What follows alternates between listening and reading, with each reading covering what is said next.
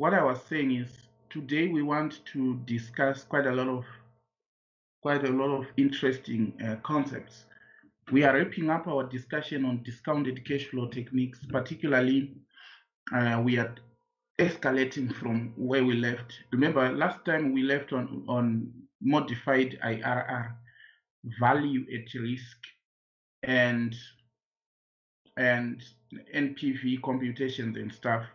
And I gave your colleagues a task and I said, can you play the first video and be in a position to calculate value at risk? So as we are playing these two videos, the first two videos, clearly you actually catch up with your colleagues on where we are now. So what we want to discuss now is profitability index, that issue of capital rationing, and we kept it up, and then we discuss something to do with option pricing, the basic definitions involved in option pricing. That's what we want to discuss. So let us wrap up discounted cash flow techniques and introduce ourselves to option pricing.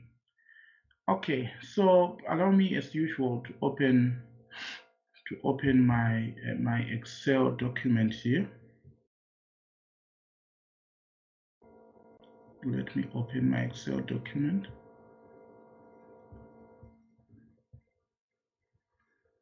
All right.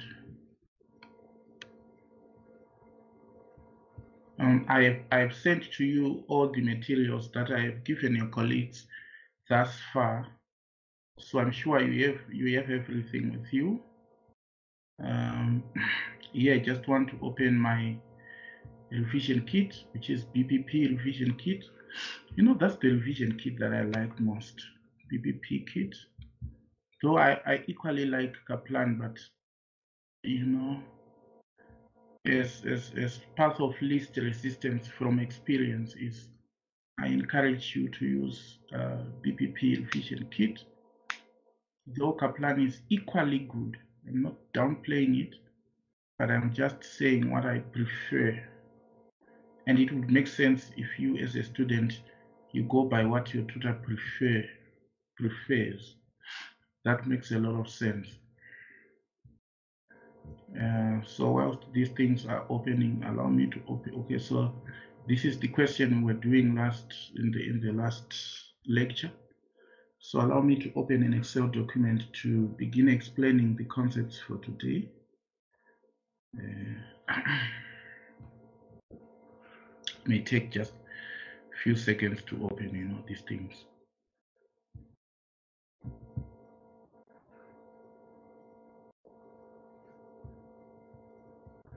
So what it means is you guys, this time you are my project, and you have to pass, because I remember last time you didn't attend all the lectures, right? You joined the pathway during the lecture, right?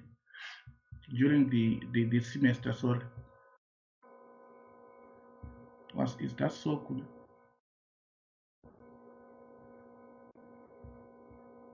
Wow.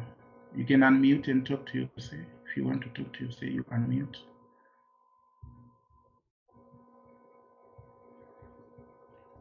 All right. Okay.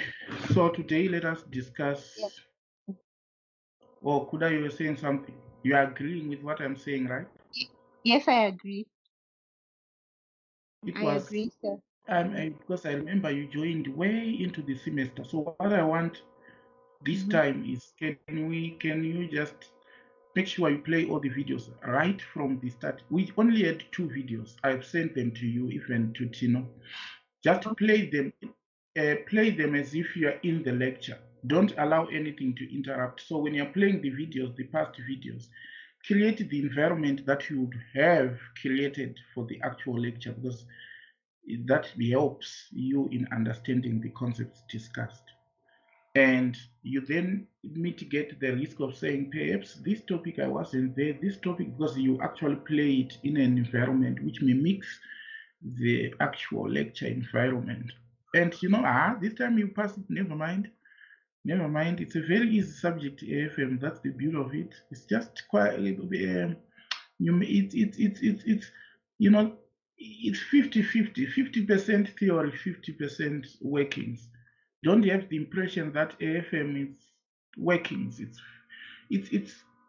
in most paper, in some papers, it's actually 55% theory and 45% workings. So from experience, I've realized that theory questions are a source of easy marks. They are a source of easy marks. So I will be emphasizing that on the go as we are teaching that this is how you get easy marks in a question like this, so that you maximize your performance in the actual exam. Okay, so capital rationing. These concepts are concepts that you already know. Remember, I gave you the notes already. AFM notes by Mr. Mpats. If you don't have them, you let me know so that I send them to you. So what I'm doing here, it's not like I'm giving you notes afresh. No. What I'm doing here is explaining the notes I already given you so that we can take each other through the entire thing. You know, those notes, I typed them myself. So without sounding egotistical, I am very jealous with them. I tried by all means to explain them in best language, which I feel like if everything that you are using is giving you difficulties, try considering those as paths of least resistance. Okay, so capital rationing, you know, this is a concept that I'm sure you might have come across in your earlier modules. So capital rationing describes a situation where the firm has insufficient finance to undertake projects with positive NPVs. So finance is insufficient to undertake projects with positive NPVs.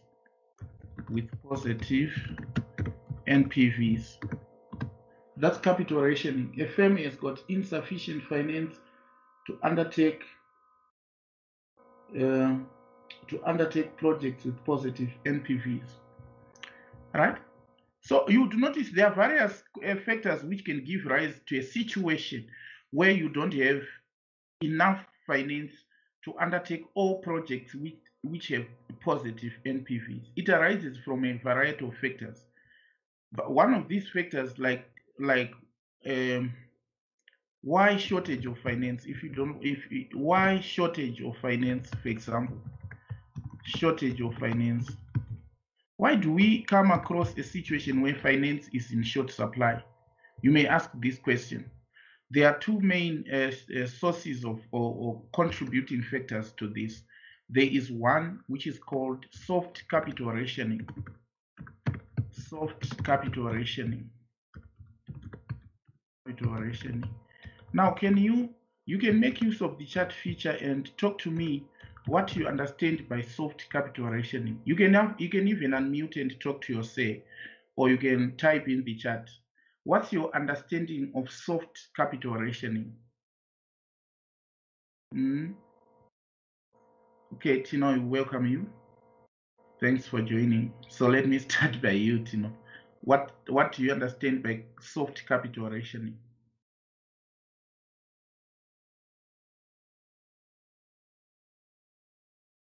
Wow. Tina is not talking to a tutor. Rumbi, what's your understanding of soft capital rationing? I think soft capital rationing is when the firm is limited finances due to internal factors, for example, the company policy or maybe the management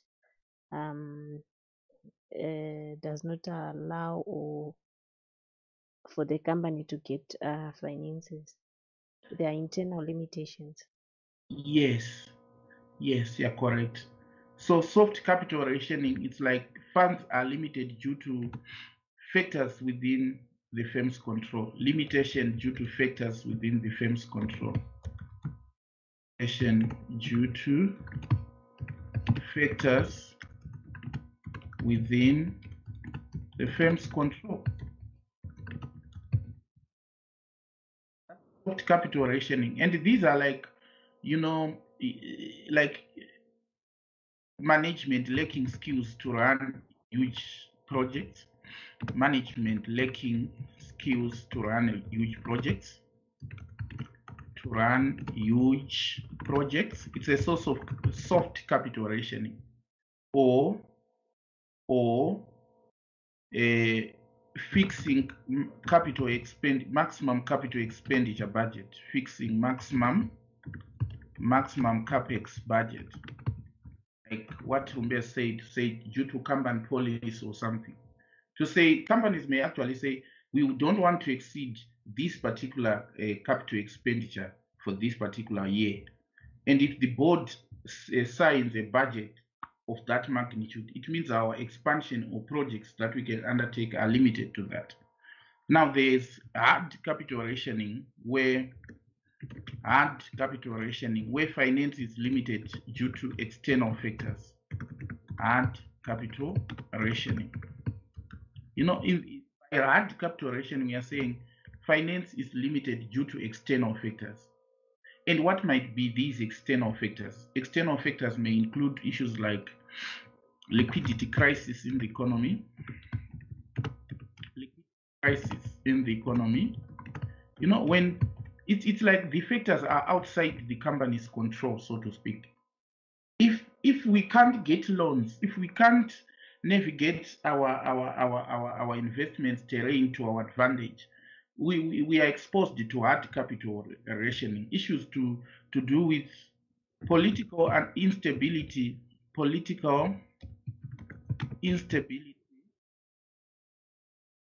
leading to investor flight.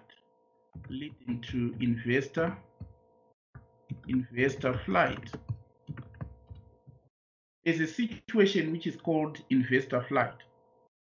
Investor flight is where the economy in general is not conducive for people to commit, for investors to commit their funds. And it crowds out investors due to various conditions obtaining in the economy.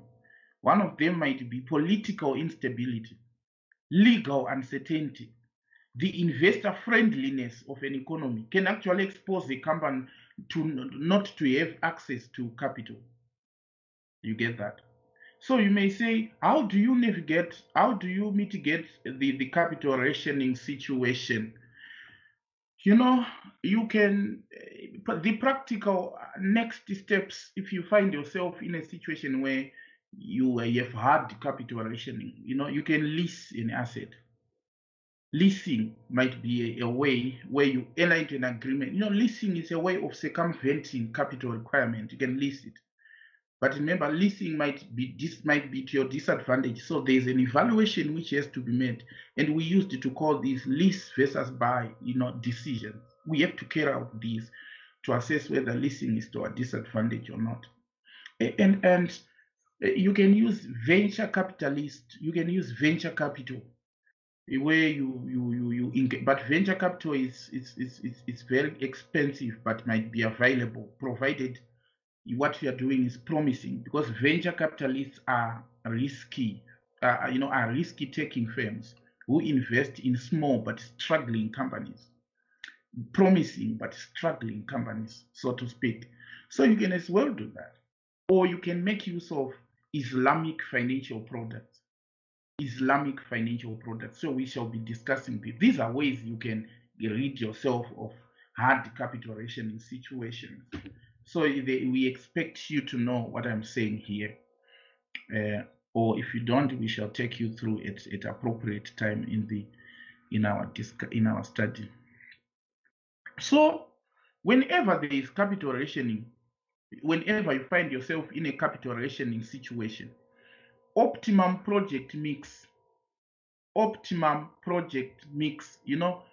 optimum project mix, I mean the best possible combination of projects. Which projects can you undertake now when you are facing a capital rationing situation? The projects that you can now undertake are determined using either, you can use either profitability index. That's number one. The approach you can take is profitability index.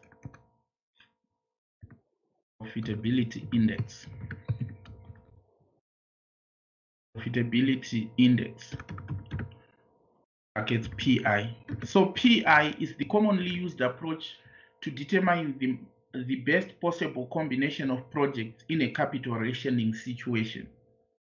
What does PI really measure? PI, it simply measures NPV per dollar of capital invested.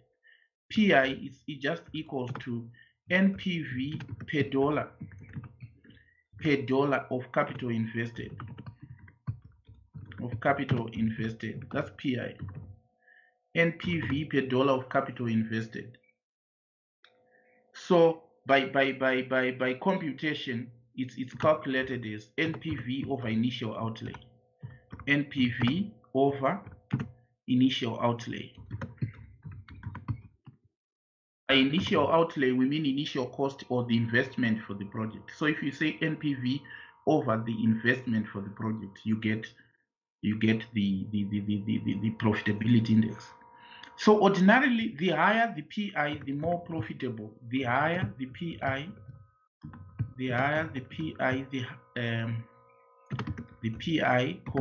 the more profitable the project is.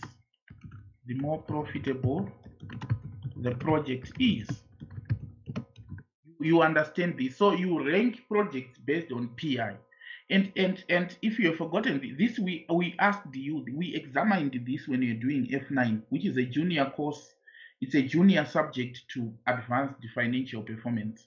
I mean, advanced financial management, because F9 is financial management and this one is advanced financial management. So when you're doing the financial management, we examined the issue of profitability index. I'm sure it's quite a very, very examinable concept there. At AFM level, you may just comment, rarely do we ask you really to calculate it, but not because it's not important, because we assume you know it. So that's it. So, profitability index assumes a single period capital rationing. It assumes a single period capital rationing in which projects are divisible. That's profitability index. It assumes a single period capital rationing in which projects are divisible. Now, the obvious question might be, tell us really what you mean by single period capital rationing. So single period implies that projects are to start at the same time. Single period implies that projects are to start at the same time.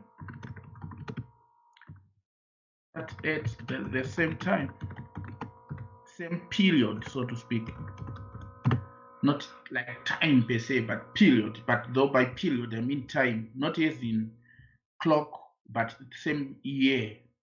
So if we say all our projects are to start in year 0, meaning now, if you've got 5 projects, you want to know which ones to do because your finance is limited. You can calculate PI and rank them.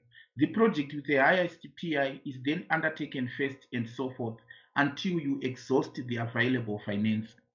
But the use of PI is predicated on the project being undertaken at the same period.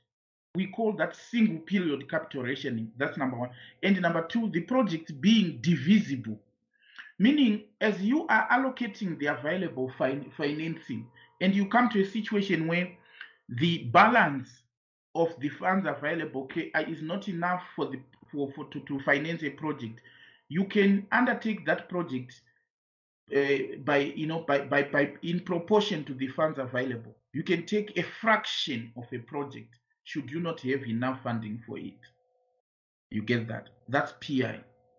Now you may say, what if now projects are to start at different times? There are instances when projects are to start at different times. In this case, they are not to start all at once, but in different times. How then do you come up with an optimum project mix under the circumstances? You use what is called linear programming. So let me again proceed with my illustrations here. Now, if projects are to start, oh sorry, if projects are to start, you know, in different times, comma, the optimum mix, the optimum project mix is determined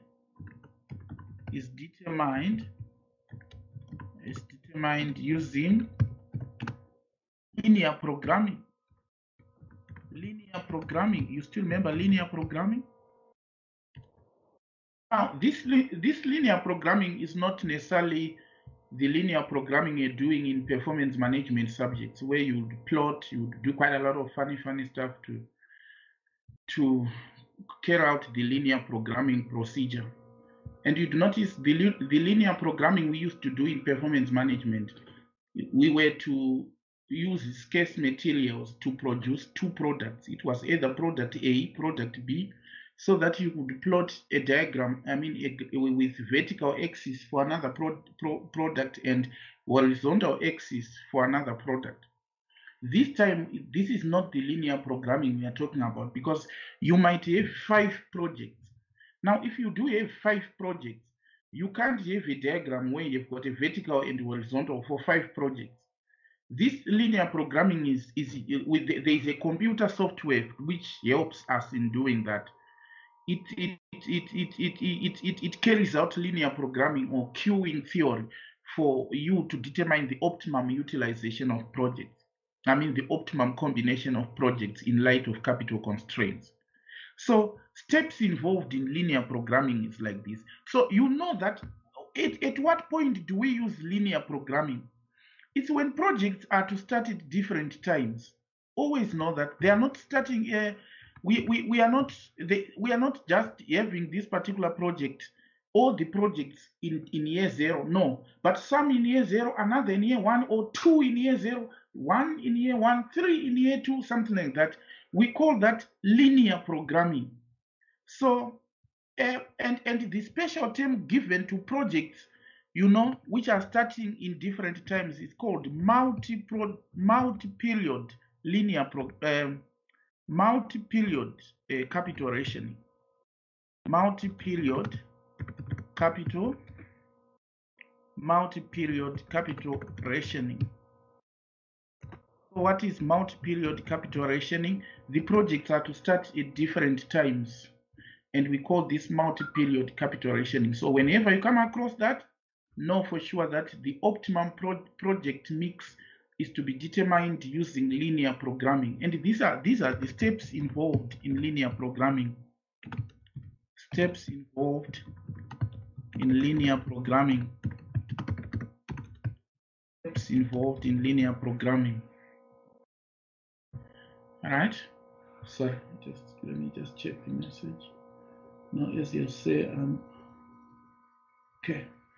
Steps involved in linear programming. Number 1, step 1 is define project variables. Define variables, so to speak.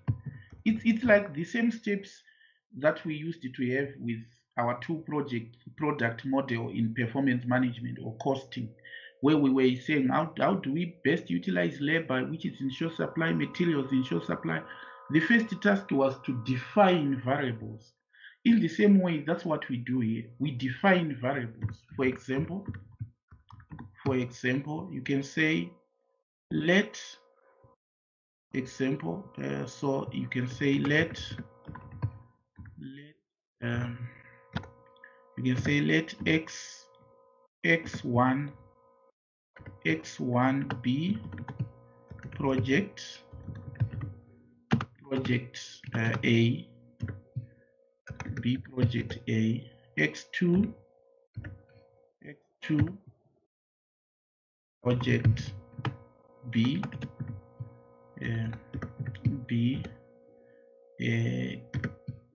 you can continue doing the same until you get to a situation where you say xn B project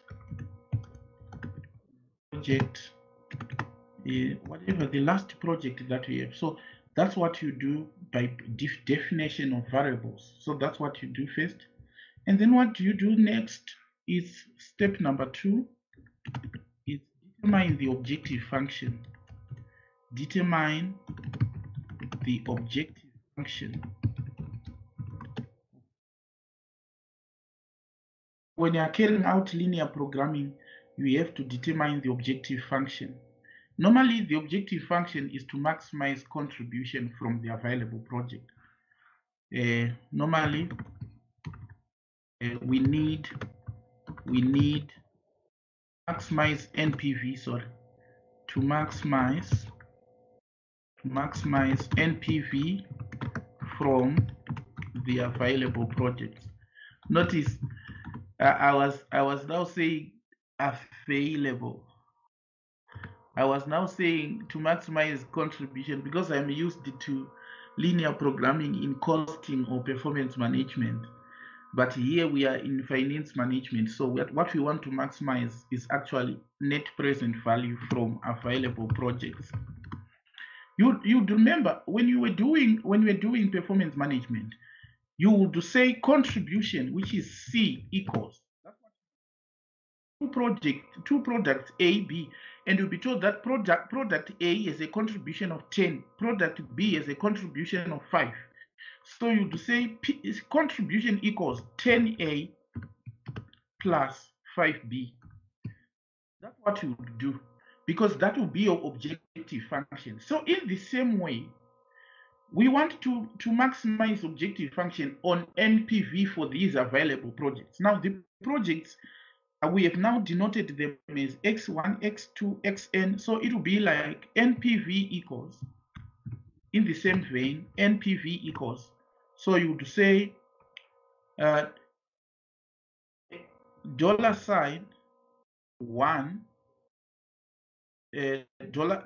sign times, let's say $X1 plus $X2 plus dash dash dash $Xn. What are we doing here? We are simply saying, in as much as for product, the $10 was contribution for A, 5 was contribution for B, but this time the dollar sign represents contribution from each project, where represent NPV from each project, where dollar is the NPV from each project. So there you go, that's the dollar there. It is the NPV from each project. Now step number 3, this is a linear programming model. This is a linear programming model. You want to find the best combination of projects when finance is in short supply. So step number 1, you define variables. Step number 2, you determine the objective function, which is to maximize NPV from the available projects. Step number 3 is now to formulate constraint equations formulate capital constraint equations for each year. Formulate capital constraint equations for each year. You then have to formulate the capital constraint equations for each year. Because capital is a constraint, meaning it's a fixed figure for each year. So you can have, say, example. Let's say year 1 constraint. Year 1 constraint. So year 1 constraint, you may say, you may say $1 X1 plus $2 X2 plus dash dash dash dash dash $N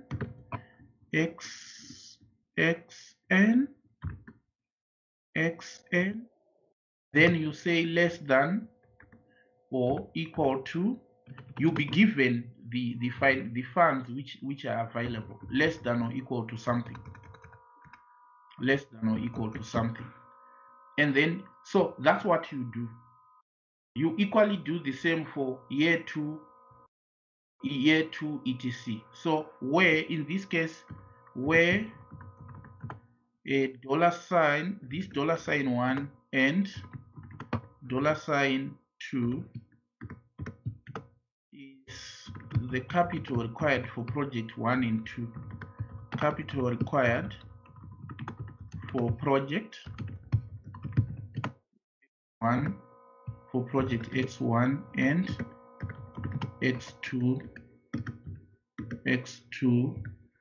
respectively. So that's step number 3. And then you come to step number 4. You know, when you're doing PM, you would then plot a diagram. But remember, plotting a diagram was convenient because back then you used it to have two products, like another one is product X, another one is product Y. But this time plotting a diagram, it's not ideal because you have more than 2 projects, up to project N, which might be 6, 7, 10 projects. So what you do then, you key in, if there's a linear programming software, and we expect you to know, not to know the software per se, but to know how it works, because exam questions are asked on the topic. So you would say, you would input, or to key in, input the objective function and constraint equations, input the objective function and constraint equations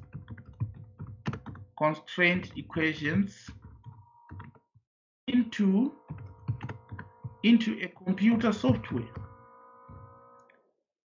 Input the objective function and constraint equations into a computer software. This is a linear programming software, not any software. Linear programming software. So what does it then do is, after you have done this, the software will produce what is called a linear programming output for management decision making. Okay. The software then produces a linear programming output. A linear programming output for management decision making.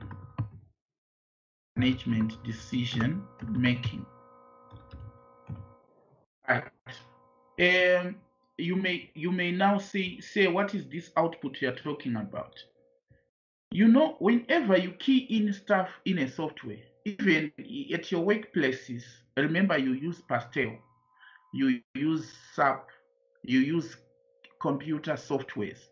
And you know that when you key in information, when you capture information into a software, what a software does is it produces output reports.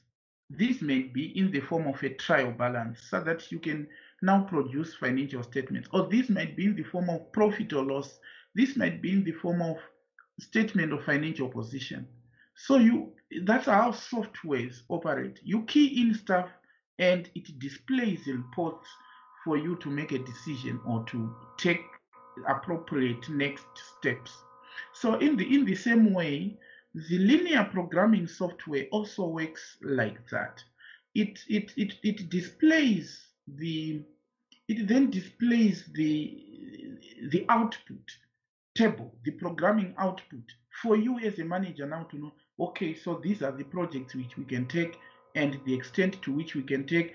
Is there any unutilized capital for each year and stuff? So let me give you an example. This is just an example of how a linear programming output may look like. So let me say example of a linear programming output. Example of a linear programming output. Outputs. This might be the linear programming output. So what you do, it can give you in various categories, in as much as your pastel can say expenses are these, assets are these, etc. Linear programming output can as well do the same.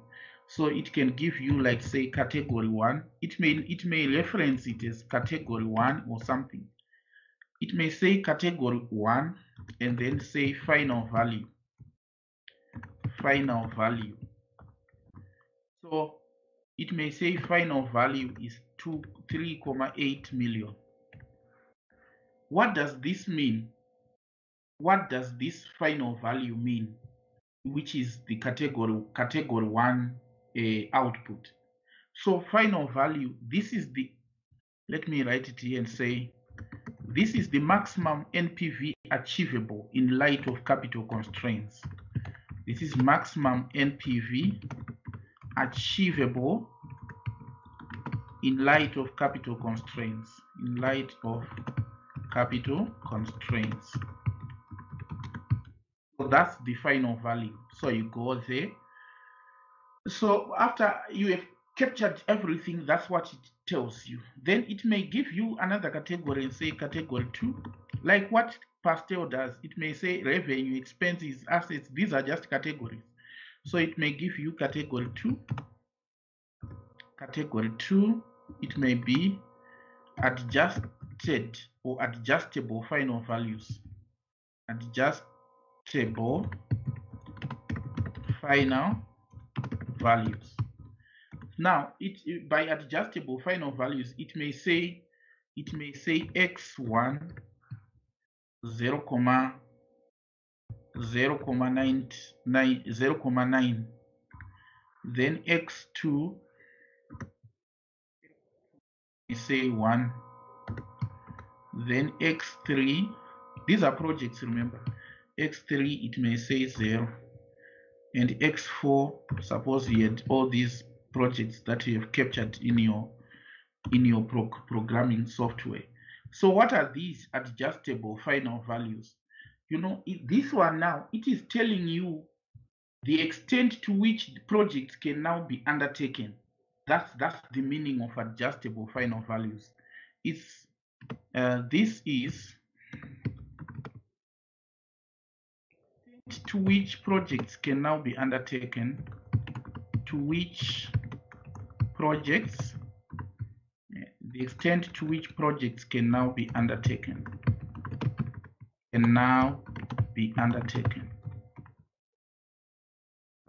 Adjustable final values. In this particular instance, like x1 is undertaken 90%. So x1 we have to do it 90% with x4 40%. x4 being undertaken, being scaled down, x4 being scaled down or divisible to the tune of 40%, divisible to the tune of 40%. That's x4. Then x2 is undertaken in full. x2 is done in full, and x3 not to be undertaken, not to be undertaken. So you have that. This is adjustable final value. It might be another category in the output report. Another category might be category 3, slack variable. Category 3, which is about slack variable.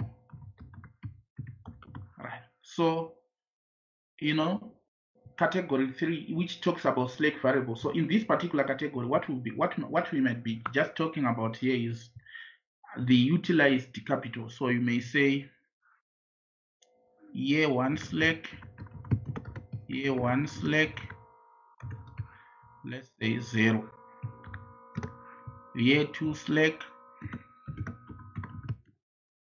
year 2 slack, 0. You get that? This is now slack variables. So what does slack category mean? This category gives any unutilized capital for each year.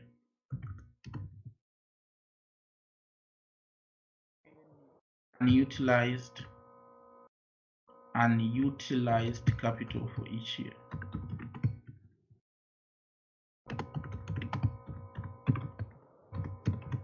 It gives any unutilized capital for each year.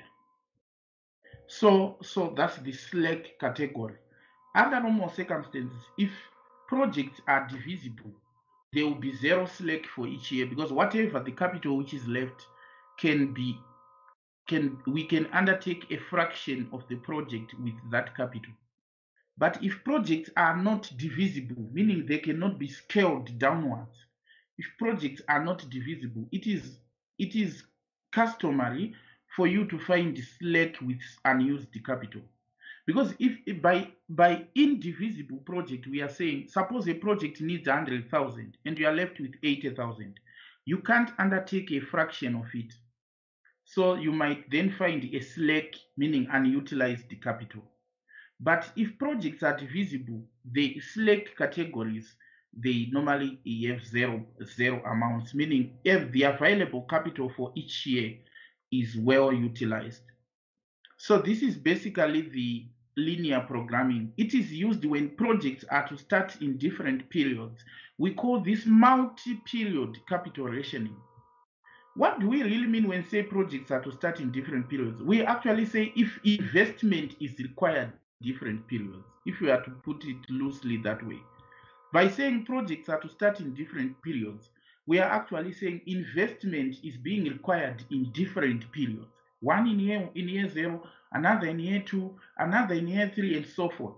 So if you have that, and in each of those years, still finance is in short supply. So you are experiencing a multi-period capital rationing situation. All right. So let us open our exam kit. You know, the reason I don't want you to get to the exam without finishing this kit. Don't even do that. These questions are questions which are so important. Remember, last time we did this. The other time, this is question on value at risk. So this is a question that you can now work out. Actually, I want to give you this as an assignment here. I want you to, yeah, I'm sure if I give you TISA company, it will actually make a lot of sense. I give you this, and then there's nothing much. It's an element of just calculating. All right. Oh well, it still requires us first to do. It still requires us first to do what we call cost of capital first, for you to discount the project cash flows, because it's saying estimate cost of capital. So this is the chapter, this is the next topic that we are doing after option pricing. So we'll wait until then. So here it's a ball company. If you can have this, if you can read along. Remember, it's in the revision kit. I'm just going down the revision kit. That's the way to go. You may say, what is it that is required for me to practice? Once we do a question, just go to the revision kit and do questions. Once we are done with the topic, go to the questions on the revision kit and let us do questions therein on the topic. A ball company is a large listed company with many autonomous departments operating as investment centers. It sets out investment limits for each department based on a 3-year cycle. So it sets out investment limits for each department based on a 3-year cycle. The fact that it's a 3-year cycle, Profitability Index in this case, because this is not a single period capital rationing, it's a multi-period capital rationing. Projects selected by departments would have to fall within the investment limits for each of the 3 years. The departments would be required to maintain a capital investment monitoring system and report their findings annually to our company's board of directors. You know what? This is basically what happens. When you are undertaking projects, a project needs to be monitored. You need to understand that. You don't do projects without a monitoring mechanism. Projects require monitoring. It's so important. Why monitoring? You know, everything that we do, don't we know that it requires monitoring? What are the features of an ideal monitoring system for projects? You need to ensure that before we undertake a project, it is consistent with our mission and vision. In other words, a project should be a means for us as a company to achieve our mission. So if all projects we do should be in sync with our mission that we have set to achieve for ourselves. That's a monitoring requirement, number one. Number two, monitoring system must ensure that the project's expenditure for the project is approved by the board. When you are talking of long-term investment spending as a finance director, make sure that it is approved by the entire board of directors. This is so important. No wonder why in our casual or in our interactions, we normally say this is above board. This wasn't above board. It's a monitoring, it's a control mechanism that we have put in place to monitor projects. Above board, this was approved, this wasn't, etc. Another requirement is when you implement the projects, you must put in place mechanisms for timeous feedback, timeous control mechanisms like cost variance reports, revenue, checking the projected revenues vis-a-vis the actual revenues you are getting, whether are we in track or off track, checking external environment, because these projects may last for 6 years and there are COVID lockdowns into year 3. You need to check the external environment to say that if circumstances as they change, do they really warrant us to continue with the project or must do something? No wonder why a board company requires departments to report to the board annually about monitoring of these particular projects. And then at the end of the project, don't just say we are done with the project. You know, you have to carry out what is called post-project audit or post-project review. What are the post-project audit or review? It helps us as project team or as board of directors to understand the mistakes that we have encountered during this project and to make sure that the next steps are to, if we are to undertake additional project, we are not going to repeat the same mistakes. Also, the need for monitoring is to ensure that we do monitoring to ensure that future projects are to be implemented in some other ways. Monitoring is also done, perhaps it can tell us in advance whether to abandon the project. You know, there are certain projects which you have to abandon should circumstances turn out to be worse than what you had anticipated. You had thought you would have a 4-year project, you know, execute with marvelous or ideal executing conditions, only to be told that during 2 years into the cycle, there are changes in laws and regulations, and you are forced, and the project is no longer profitable. Under the circumstances, what do? I have to abandon it. And how am I alerted of the need to abandon prior to completion? Because I do have an ideal monitoring system, an ideal monitoring mechanism for my project. So what, in conclusion to this part, what then forms an ideal monitoring, an ideal system for monitoring projects? How can you couch such a system, embed it in your investment appraisal procedures? Number one, Make sure the projects undertaken by the firm are in sync with the firm's mission and vision. You know, aligning the project with mission helps to garner board support. It helps to garner the support of board members, because normally directors are there to achieve mission and vision of the organization. So aligning long-term projects to the same is ideal to garner commitment from those who are charged with governance. Another point is all projects, expenditure for the project must be approved by the board. That one should not be overemphasized. Otherwise, you as an accountant will be left in the open to dry if circumstances go bad. They'll say these were the ones who produced the funds. Everyone will wash their hands and put everything on your shoulders. So it's important to ensure that all projects are approved by the board of directors. They are above board, so to speak. And then make sure that there is a concurrent monitoring system to get concurrent feedback on the go. As you are executing the project, don't wait for errors to compound. Put in place mechanism for coordination and control concurrently as you are executing the project. So that one is so important. And finally, carry out a post-project review to have the overall picture of how successful you were with the project. Were there any errors? Do you need to repeat this project? Suppose it outperformed your expectations, it was marvelous. So do you have to repeat this project and so forth? You have to have all that with you at the end of the project. If you had made errors, how best can we now learn from these mistakes and avoid implementing these same errors as we execute next projects? So that's monitoring system.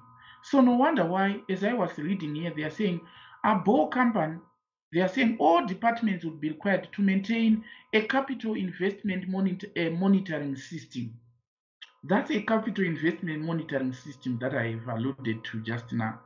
Now, so it's like these departments, they are given expenditure limits for 3 years in terms of capital projects, making it a multi-period capital rationing situation. And now we have this particular department, which is the devil department.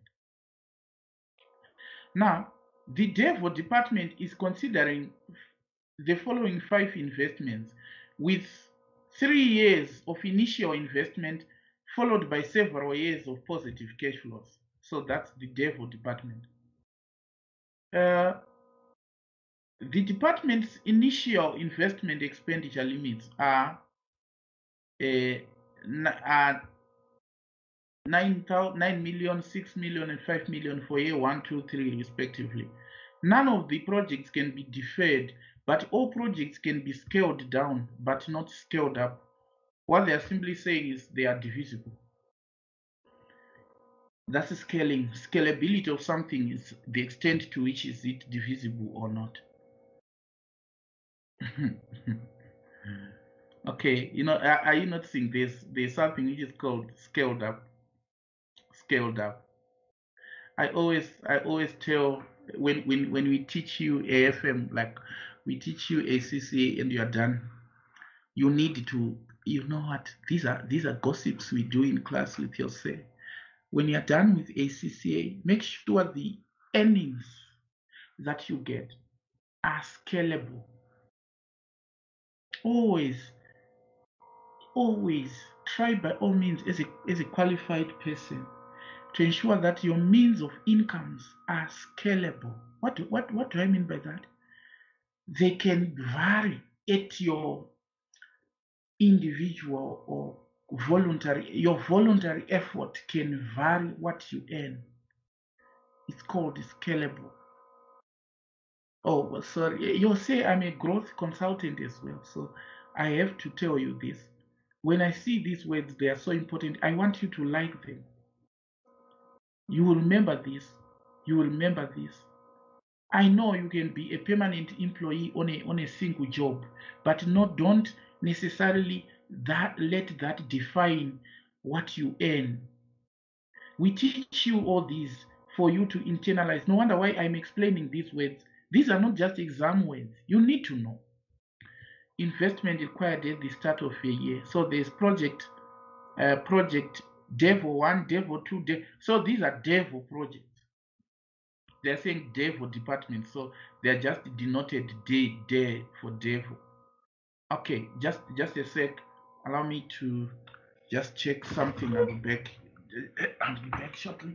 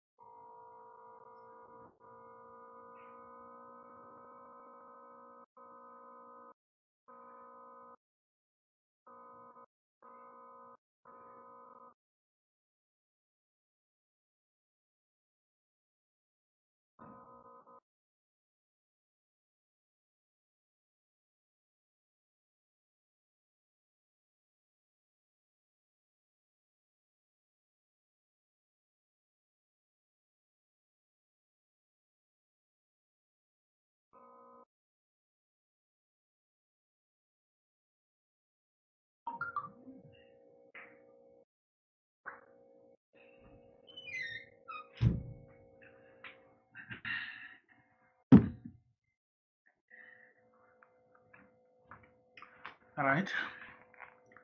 Sorry, guys, I'm back. So continuing. So you can tell here that these are capital expenditure limits for each year. So all these amounts here, they are saying investment required. So all these are outflows. And they are saying year 1 immediately. So if they say year 1 immediately, they mean year 0. So what it means is, if they say year 1 immediately, it's year 0. So year 2, year 3, then this becomes year 1 and year 2. You get that? If they say capital is required at the beginning of year 2, it means year 1. At the beginning of year 3, it means year 2 for cash flow timing purposes. Beginning of year 3 is end of year 2. Beginning of year 2 is end of year 1. So for cash flow timing, where it's written year 1, we shall be putting year 0 because of immediately. Where it's written year 2, we shall be putting year 1. Where it's written year 3, we shall be putting year 2. So NPV for all other projects has already been calculated. What is not given is for project. What's not given is for project. It's for project. What's not given is for project 5. And then let me proceed. Project 5's annual operating cash flows commence at the end of year 4 and last for a period of 15 years. The project generates annual sales of 300,000 units at a selling price of $14 per unit and incurs total annual costs of $32.30. Although the costs and units sold of the project can be predicted with a fair degree of certainty, there's considerable uncertainty about the unit selling price. The department uses a required rate of return of 11% for its projects, and inflation can be ignored. Therefore, department's managing director is of the opinion that all projects which return a positive NPV should be accepted, and does not understand the reasons why a Abo company imposes capital rationing on its departments. Furthermore, she is not sure why maintaining a capital investment monitoring system could be beneficial to the company. Right, required. Calculate NPV for project day 5 and calculate and comment on what percentage fall in selling price should need to occur before NPV falls to 0. Another is explain the strengths and weaknesses of NPV as a basis of making investment decisions in a capital rationing situation. B, formulate an appropriate capital rationing model based on the above investment limits that maximizes NPV for department dev. Finding a solution for the model is not required. Then C, assume the following output is produced when a capital rationing model in part B is solved. In other words, what you have adjusted, what you have put in part B here. So in part B, when they are saying formulate, we shall formulate it together. But I said it's a linear programming model. Are you noticing the examiner doesn't tell you to say it's a linear programming model? The examiner says appropriate capital rationing model, because the examiner knows that you know by appropriate, what do we mean? If it's a multi-period capital rationing, by appropriate, it's linear programming model that they are talking about. So you have to tell the examiner what's an appropriate thing there. And then you have to comment on what are the figures produced in each output categories, 5 marks. So these are easy marks because the software then produces the output table, and then for your management decision making. So provide a brief response to the managing director's opinion by explaining why a board may want to impose capital rationing on its departments. Now, we have told you why capital rationing. Why is it we may deliberately impose, meaning soft capital rationing? It's like the head office is putting capital expenditure limits on departments. So this is a soft capital rationing situation. Why is it we may have soft capital rationing? Why is it we may limit deliberately the amount of funds available within the company? Why is it we may do that deliberately? Number one, we may do that because we know our managers may lack enough skills to undertake huge projects. Take, for example, in this particular group, we all want to do projects, Tino, but you may notice you may limit the amount of projects that you may undertake. Why is that so? Because you may not have skills. If we give you $1 billion project, you may lack the requisite skills to run it. So the head office may impose capital rationing, meaning may impose expenditure limits because the departmental managers may lack the requisite skills to run the project. You get that? That's soft capital rationing. And then D2 says, explain the features of a capital investment monitoring system and discuss the benefits of maintaining such a system. I have told you the features. I have said an ideal capital investment monitoring system requires that all projects being undertaken by the departments and by the company should be consistent with the firm's mission and vision. In other words, should be means to an end to achieve this particular vision that we have set for ourselves. Another issue here is the expenditure for the project must be authorized by the board, because these are departments which are running these projects distributed all over the show. We must ensure that whatever they spend as capital investment project, they have to obtain board approval first. Another is a concurrent system of immediate feedback, monitoring and control of costs and revenues for the project should be implemented. And the benefit of this is that it provides immediate feedback and timely corrective action, whether to abandon the project or even to expand it whilst we are actually running it. We abandon if circumstances turn out to be worse during the project, or we may expand it if circumstances turn out to be better than we expect.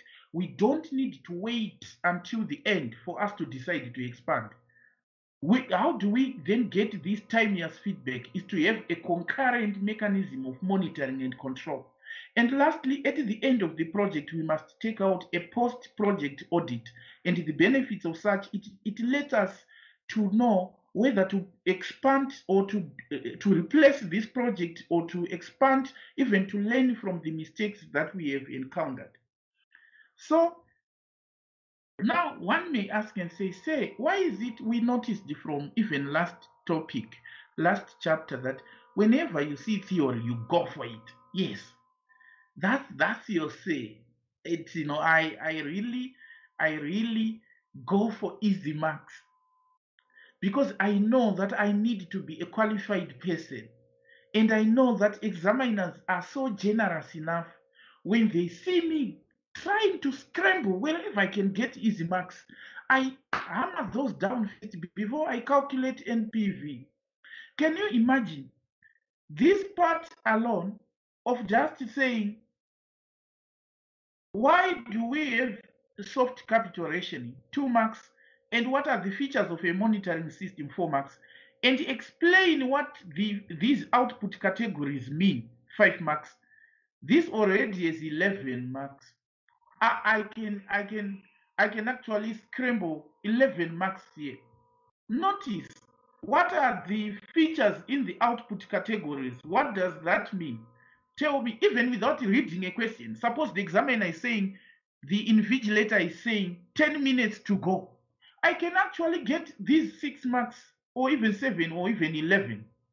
I can salvage 8 marks even in 10 minutes to go. Now, suppose the examiner is saying, the invigilator is saying 10 minutes to go. What do you understand by figures in category 1? Can you unmute and talk to me, Tino?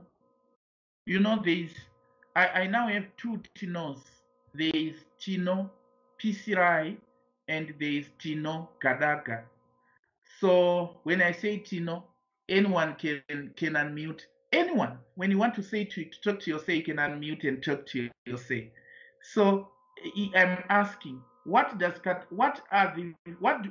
really is the meaning of the figures in category 1? Unmute and talk to me.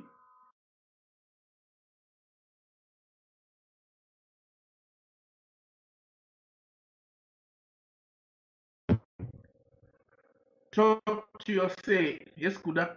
You can unmute and talk to your say.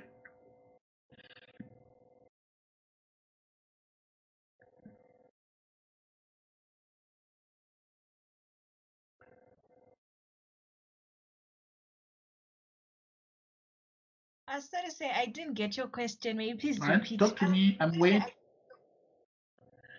Oh, okay. My question was, in a question like this, go for easy marks. And there is part number C, which is saying a linear programming output was produced.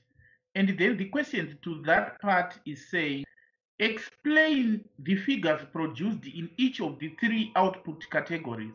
So my question was, what can you explain on category 1? What does that mean? Total final value. What does that mean to you?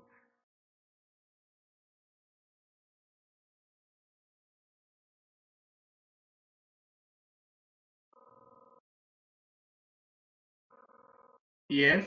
Are you hearing me?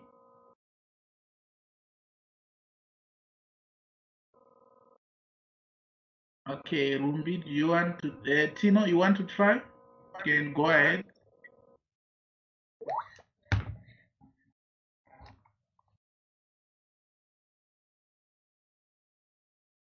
Hmm?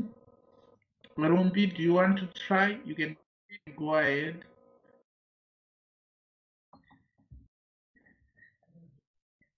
So I think total final value, that figure represents the maximum net present value that we can get from the project in light of the constraints which are available. Yes. Total final value is the maximum NPV achievable from this particular project, given that funds are in short supply. So you can still hang in there, Rumbi. How can you explain category number 2?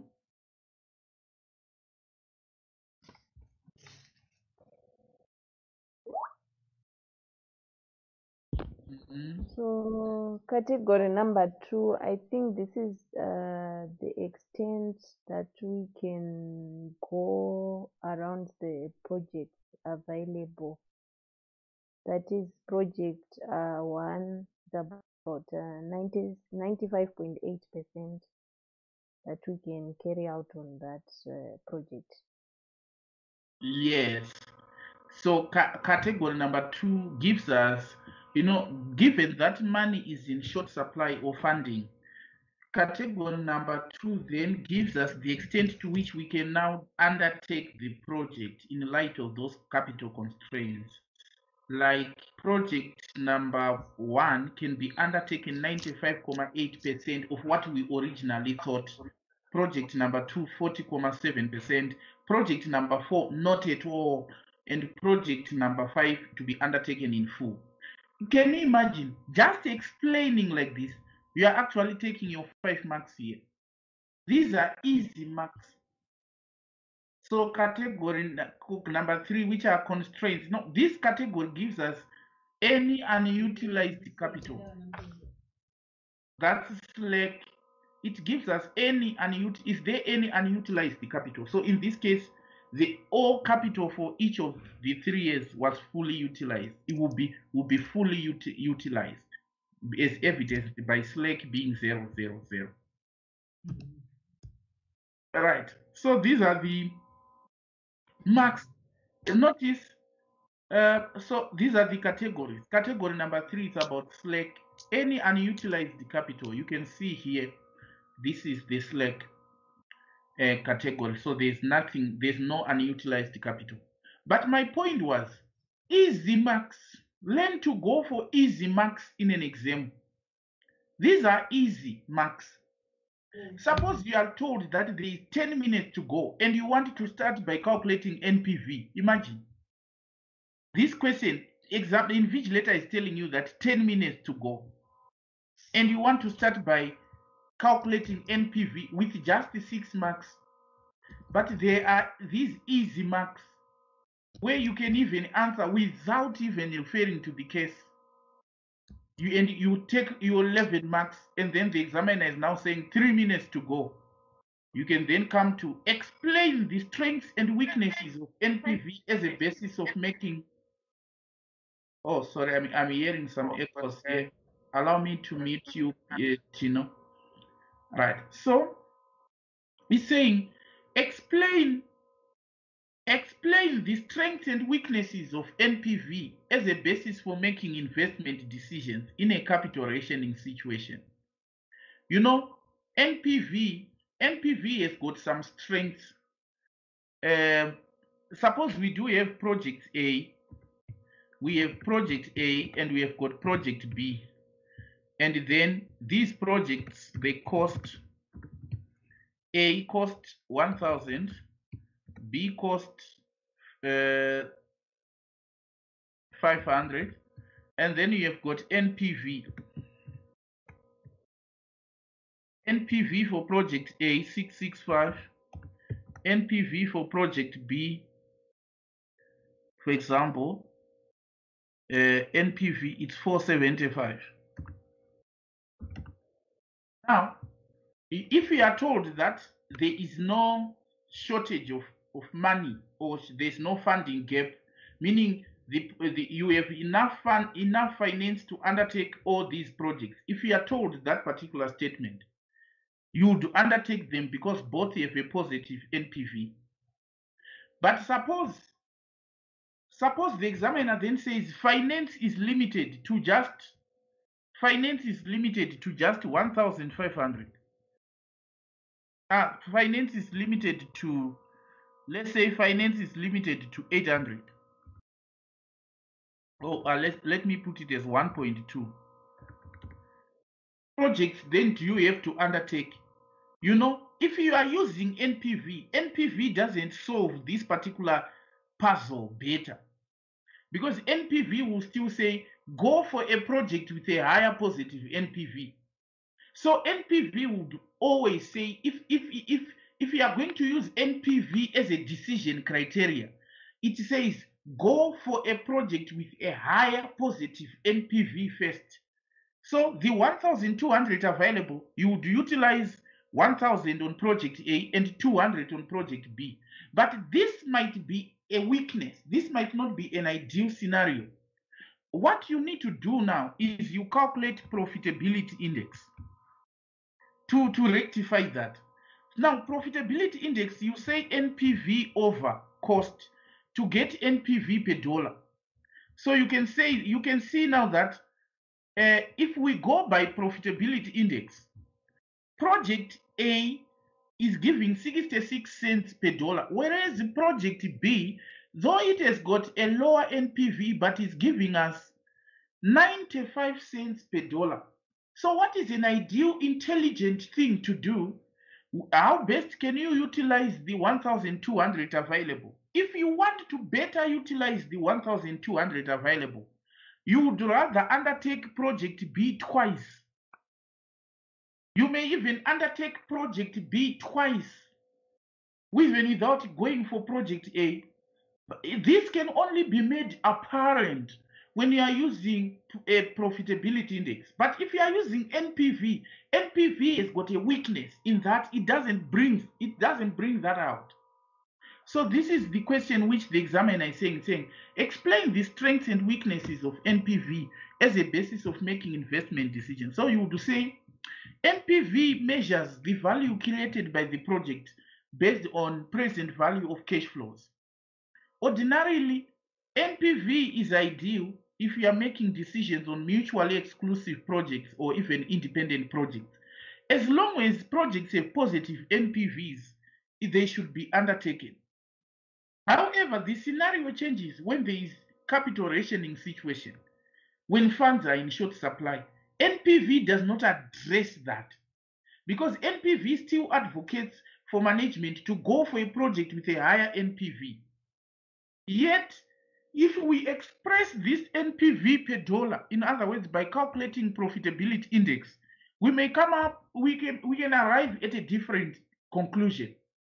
So NPV does not work best if the project is, if the firm has insufficient finance. Another weakness of NPV is that it assumes that all projects are to start today. Remember, NPV stands for net present value. It stands for today's value, so to speak. So it's like the overriding assumption is that every project is to start today. But remember, if you don't have money or if you are in a capital rationing situation, you may delay the project. Isn't it so? The project needs 1,000 or to 20,000, but you still have 15,000.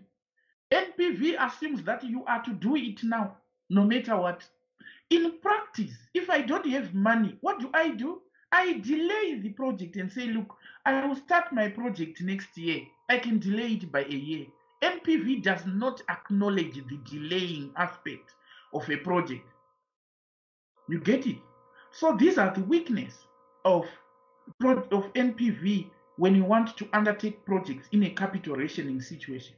It doesn't acknowledge that you can delay until you have got the money, or you can invest in year 3 instead of year 1. Get that?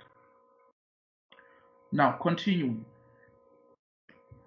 Or you may say, why is it you have almost answered the question without even calculating? That marks me out as your say. It has been a blessing from God that, as you say, I am laser focused. I am laser focused on easy marks, Rumbi. And you should copy me in that respect. I can actually get out of the exam having passed this question without calculating anything. That's your say. So can you imagine? Already my marks are now in the 16. Oh, sorry. Already my marks are now in the 16 mark category. Now in the 16 mark category, I have got 11 marks there. Here, I have already taken my 11 marks.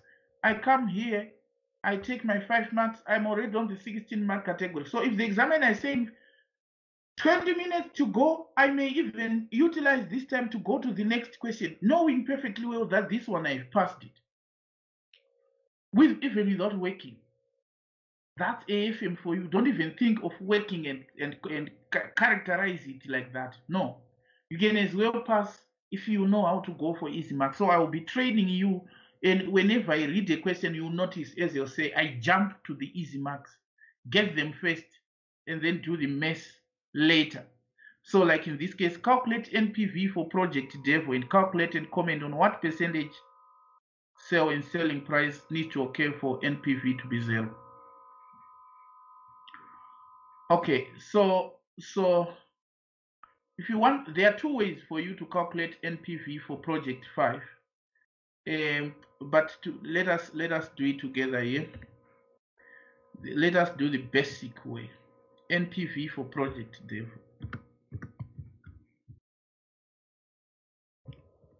NPV for project day 5. NPV for project day 5. Let us work it out together, guys. You can see here we have got, we do have information is saying project day 5 annual cash flows commence at the end of year 4 and last for 15 years. So in other words, it's from year 4 to 19.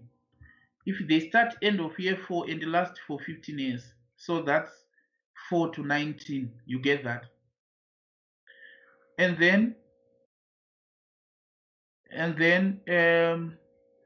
it generates sales of 300,000 and a selling price of $14 per unit, and in case relevant costs of 3230 per year. Cost of capital is 11%. We are given that, so we can as well say year nicely. Year. Yeah, then you say 0, 1, 2, 3, and then 4 to 19. 4 to 19, because they are saying end of year 4 and then through to for 15 years. So it's year 4 to 19. Oh well, 4 to 19. You know, this cell, right? Year 4 to 19. What's the heck with this cell, guys? Let's see, 4 to 19. Makes sense now. Okay, so there you go. This is an element of just reading the basic English by the examiner there. It will be convenient if we put our figures in thousands of dollars. It will be convenient if we put our figures in thousands of dollars. Okay. Copy. Right, so there you go. So you have got sales, right? You have got sales. Sales is 300 units. It's 300,000. So I'm just putting as 300 multiplied by 14. That's the sales. It will start in year 4, so equals 3 in end of year 4 times 14. There you go. And then annual costs, I'm given is 3230. Let me check. 3,230,000. So annual cost is 3230. Right? Annual cost is 3230. Now notice, I want you to understand what is meant by present value. Present value means today's value. So if you have a cash flow in year 1 and you calculate present value, it means value as of today. So if I open, let me open my tables.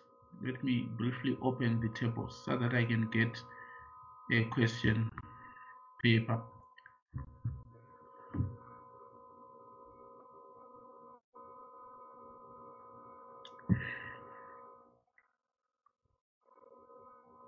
All right. Okay, so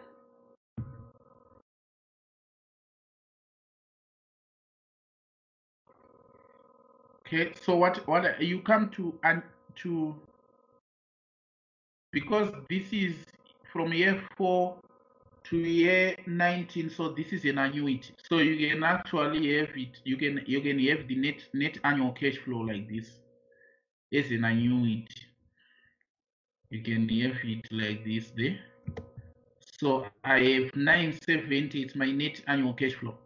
Now, because this is from year 4 to year 19, it means if I discount it, I get PV in year 3. So I can then say annuity PV of annuity at 11%, PV of annuity at 11%. Notice I come to my annuity tables here. You will notice these annuity tables, they don't go beyond year 15. They just go from year 1 to year 15. They don't go beyond year 15. But this time we need up to year 19. So we come to 11% and we take 15 like this, because it's going to last for 15 years. So we take 15. After, which is 7, which is 7,191. 7,191. Now I want you to notice something. This is a 15-year annuity, but it's starting in year 4. Meaning if it was starting in year 1, it was going to give me present value in year 0. Let me repeat. This is a 15-year annuity starting in year 4. So it gives me present value in year 3. If it was a cash flow starting in year 1, suppose it was saying an annuity from year 1 going forward, it would have given me value in year, but because it is starting in year 4, so it gives me PV end of year 3. Why end of year 3? Because this annuity is starting in year 4, so it doesn't give me value in year 0. It should make sense to you, because notice annuity tables, they start from year 1 to onwards, year 1 onwards. But if you then take an annuity for 15 years for a cash flow which is not starting in year 1 but starting in year 4, it means it gives you present value in year 3. Because if the cash flow had started in year 1, present value was to be in year 0. Agreed on that. If the cash flow was to start in year 1 and you discount with this annuity, it means the PV was going to be in year 0. But if you use this annuity for a cash flow which is not starting in year 1 but in year 4, it means the PV is in year 3. Because if it was in year 1, starting in year 1, we are going to get PV year 0, meaning a year before. So if it's starting year 4, PV year 3. Then, after doing this, you then say initial cost investment.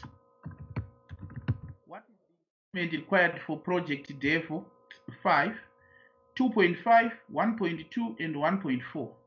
So I come here and put investment, because it's minus 2,500, minus 1,200, minus 1,400.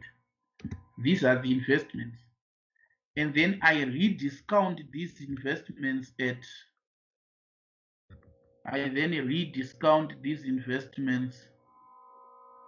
so there you go. I can just do it like this. I then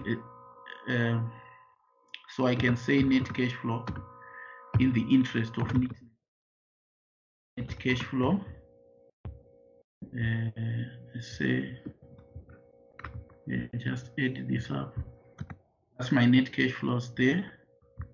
And drag it through to year 3 like this, and then discounting factor is present value interest factor at 11%.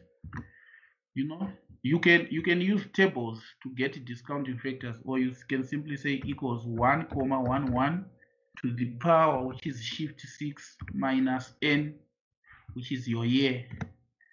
You can still get your your answers like that to 3 decimal places. All right, and then if I do this, I then get my PV.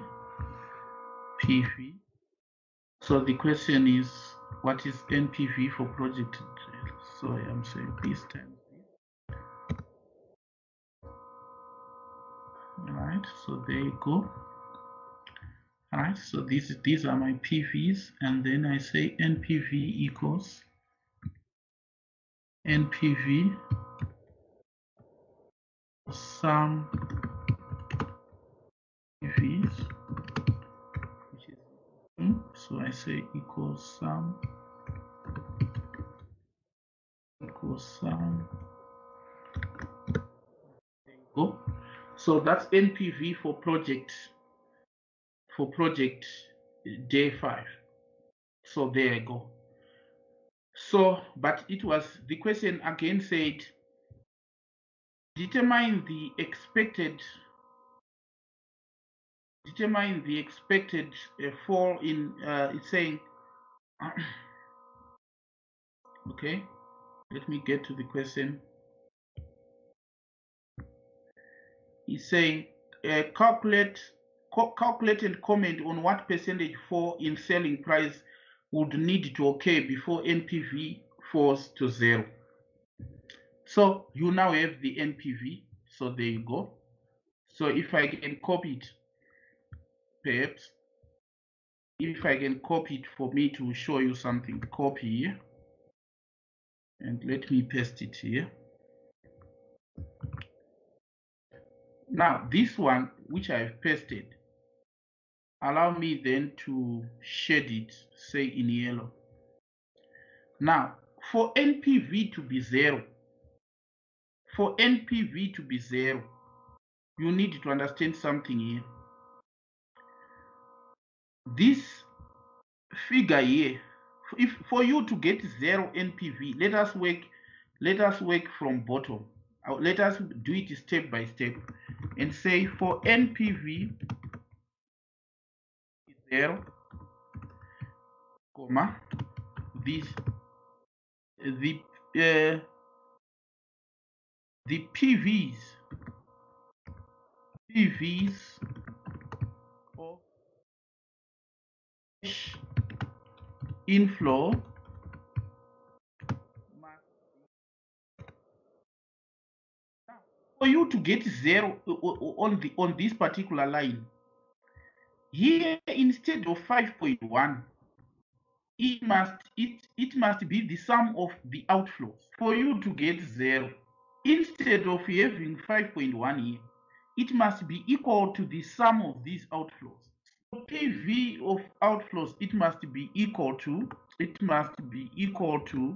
2.5 plus 108.1,08 plus 1136.27, and then you say equals. So it must be equals to, then say equals minus sum.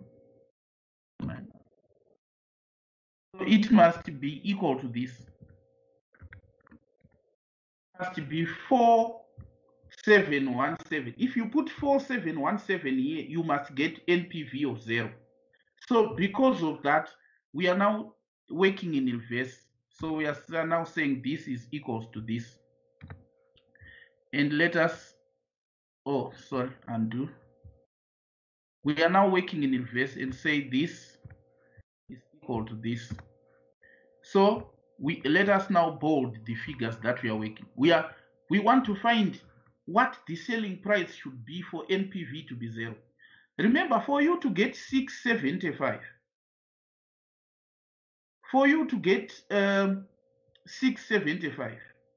you said, I mean, if you want to come from 675 back to 970, if you say 970 times this, you get 675. Times this, you get this. So 970 times this, you get 675. Times 0.37, you get 4717.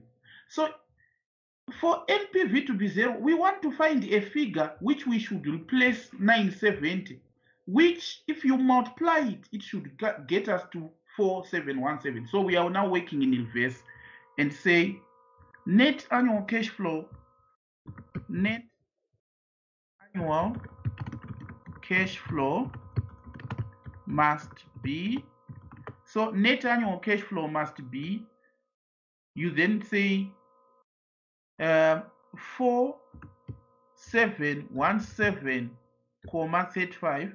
We want to work 4717 to find the figure which should replace 970. So divided by, open bracket, 0,731 times, we are working backwards, 7,191. Let us see what figure must be. So equals this divided by, open bracket, this times this. We are working backwards. 897. So instead of having 970 here, we should get 897. So this is what we must get. If you put 897 here, NPV becomes 0. You can see here, 897 times this equals this. This times this equals this, and your NPV becomes 0. But the question was, selling price should be what? So you now say, therefore, revised selling price equals, you then say, open bracket, oh, you are now saying 300 units times, it's 300 units times SP minus variable cost 3230 must give you 897. So selling price, if you solve this equation, you find that selling price equals SP equals, you simply say equals 897 equals, open bracket, 897 plus, that's a simple equation now. If 3230 goes to the other side, it becomes a plus 3230, close bracket, divide by 300. So the revised selling price is 13,76. 13,76. So this is the new selling price. If selling price is currently $14, if it falls by just 24 cents to 13,76, NPV would be 0. So you then say percentage decrease in selling price equals percentage decrease P equals, you then say 14 minus 13,76, close bracket, over 14. So you get it by saying equals, open bracket, 14 minus this, bracket, over 14. And you give the answer as a percentage. So you find that the percentage decrease in selling price is 1,74%.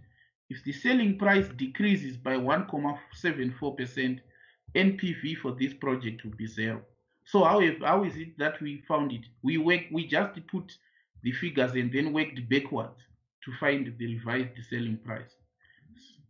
So if you put a selling price here of, if you put here a selling price of 13,76, if you want to now to verify 13,76, let us verify if NPV will be 0. So that one, we do it like this, and then you multiply this by this, and if you then find NPV like this, it will be, it's coming out as $4.33 because of rounding off, but actually it's 0. That's the answer there. Okay, now notice you are my wonderful colleagues, and I should tell you the approach to take in the exam. Have you noticed this approach of going for easy marks? It liberates your mind. Imagine a situation where You were interrogating your mind this far because of just 6 marks here. Perhaps this way is saying comment and calculate. It's like it might be just 2 marks. You calculate NPV, you get 4 marks, and that issue of comment and calculate might be just 2 marks. But I want you to notice something. Suppose you started with this question, you would, buzz your mind with something which doesn't carry meaningful marks. No wonder why in an exam room, I want you to go for easy marks first. Easy marks first. And then notice you were already comfortably sitting at 16 mark category without any working. And then if you now have time, that's where I want you to do what we are doing here. Because I need you to finish the exam. So I will be teaching. I don't have enough time to teach and practice. So I teach and practice the exam at the same time as if it's there tomorrow. I teach as if you are writing the exam tomorrow. So it's so important to say, why is it say it's now emphasizing as if the exam is there tomorrow? That's the approach taken. By playing the video, it should be a package of exam practice and lectures at the same time. All right, so the next question is formulate an appropriate capital rationing model based on the above investment limits that maximizes NPV for project dev. Finding a solution is not required. The examiner is saying finding a solution is not required. This statement may or may not be written, because I told you that in a multi-period capital rationing, linear programming is not done manually, but it's done by a software. No wonder why we have that statement which is saying finding a solution is not required, because it's done with a software. So when you're answering question number B, you would say B and C, because the statement says appropriate capital rationing model. So you'd come to question B and say,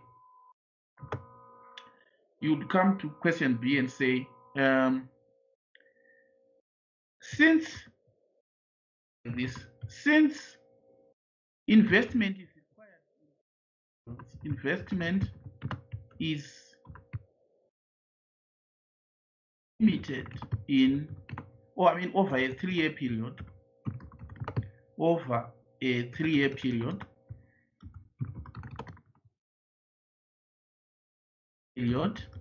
comma, optimum project mix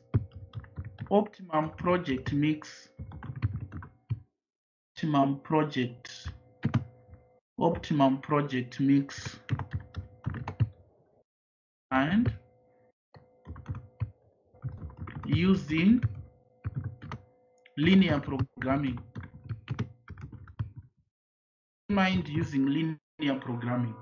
So this statement you have to say it. Because finance is not required at once, but it's required over a 3-year period, we determine optimum project mix using linear programming. Because the examiner had said appropriate, so you have to tell the examiner which one is appropriate. So it's saying formulate, meaning you need to understand how linear programming goes, because it's saying formulate. Now, because we have done it before, I'm going to copy there and paste. I'm going to copy everything and paste, and then we add it together. There are 4 steps involved, but the last step, where the computer software produces an output report, that one is done by a computer software. So what you do is, when you're answering this, we need first 3 steps.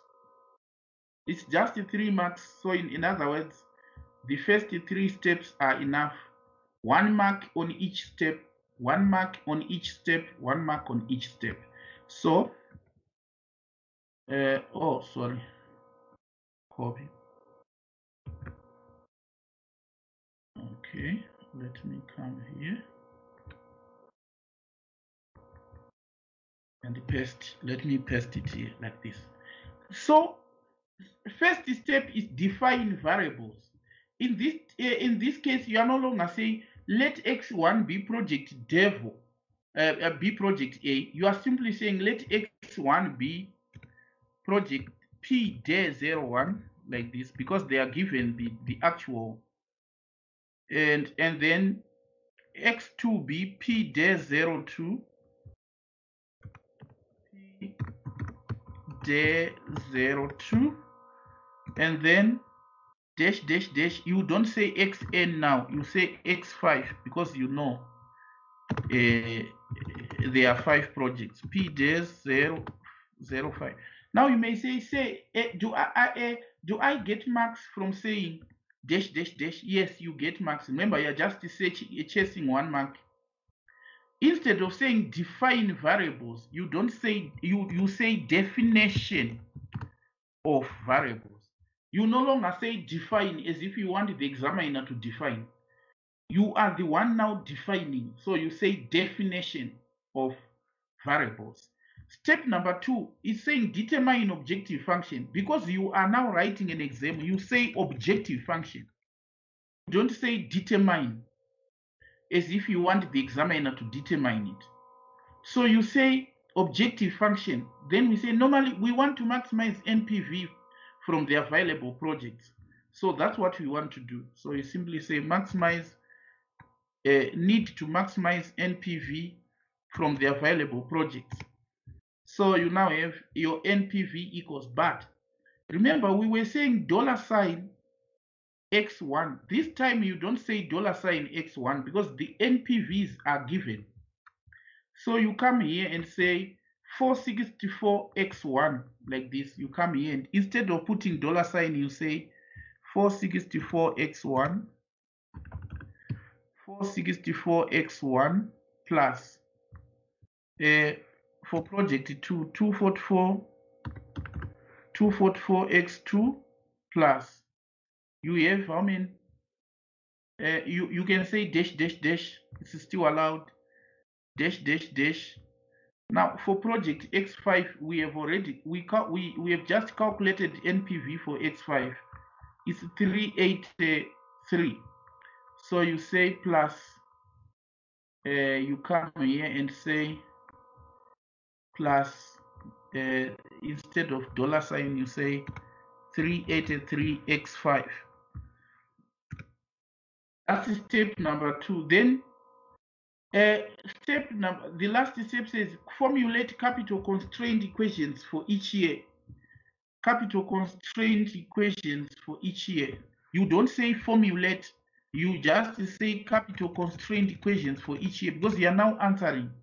If you say formulate, it would appear as if you want the examiner to formulate. So you now have a year 1 constraint.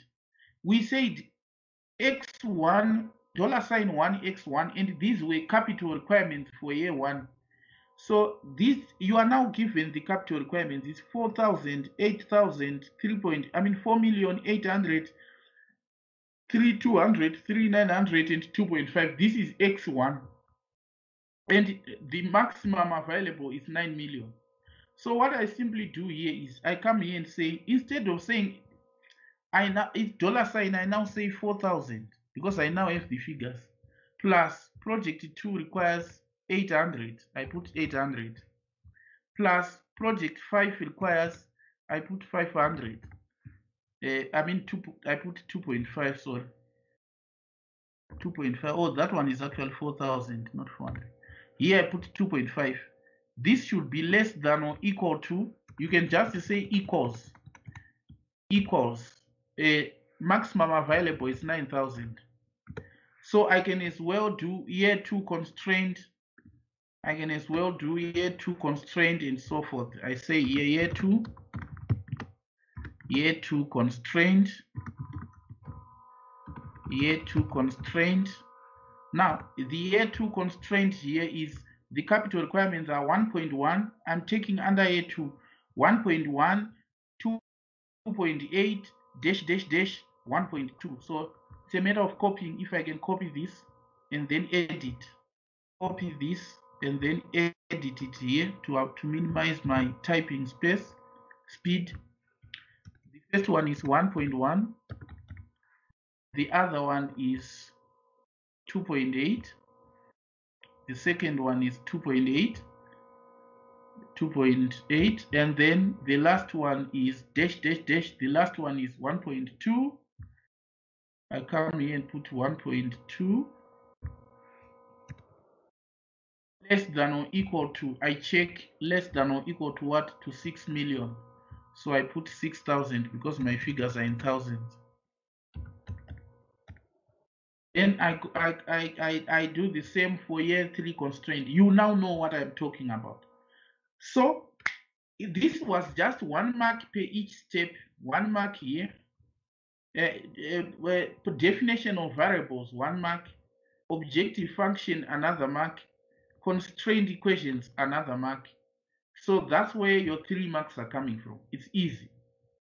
And then after you do this, I said you then input these constraint equations and the objective function in a linear programming software. And the linear programming software will then come up with what is called a programming output.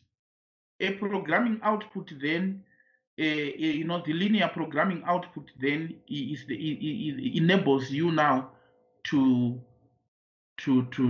make decisions. So this is the output table. And what are these categories? Category 1, total final value, maximum NPV achievable. Category 2, adjustable final values, the extent to which you can now undertake the projects in light of capital constraints, e.g., project 4 cannot be undertaken, project 5 in full, project 1, 95.8%. Slack category means any unutilized capital, like in this case, there was no unutilized capital for each of the 3 years. And you are done. And you are done. Okay. So today I wanted us, as I have alluded to, I wanted us also to discuss option pricing, but realizing what you have learned today, I may end up actually confusing you. So I don't want to run the risk where after having done something so marvelous, I pollute it with something that is not cool for you. So allow me then to defer option pricing to next week. Don't worry, don't say we'll be able to finish. We'll finish. We'll have the entire month of August for revision. Ask your colleagues who wrote in June. We had the entire month of May for revision. So don't worry. The beauty of it all is nowadays we have got some of the videos ready. So if we realize that suppose in this particular week we are a topic behind, we just send a video for that topic and we play a catch up with another topic on the actual day of the lecture. So that's the beauty of learning online. All these are my videos. I have them. So there's nothing to worry about. So I don't want to dilute your understanding, even your concentration, by trying to introduce something else now. So I'm going to cut our lecture. What it means is today I'm going to cut our lecture short.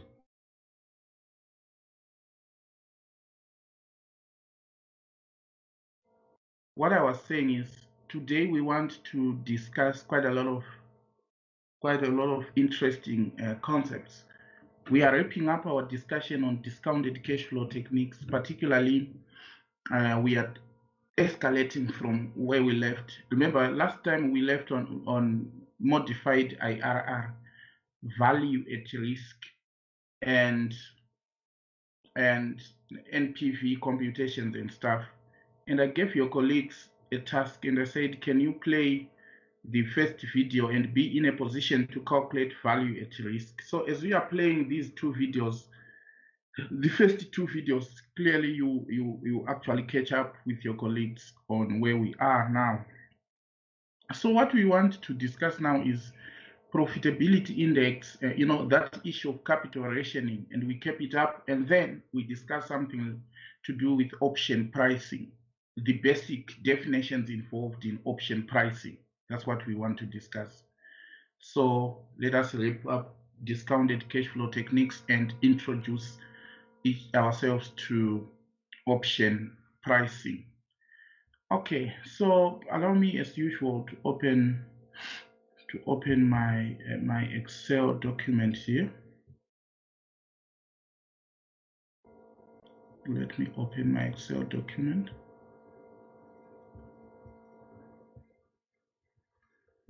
All right.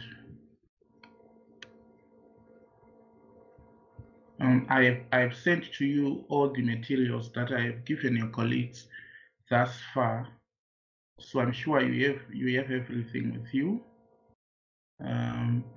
Here I just want to open my revision kit, which is BPP revision kit. You know, that's the revision kit that I like most, BPP kit. Though I equally like Kaplan, but you know,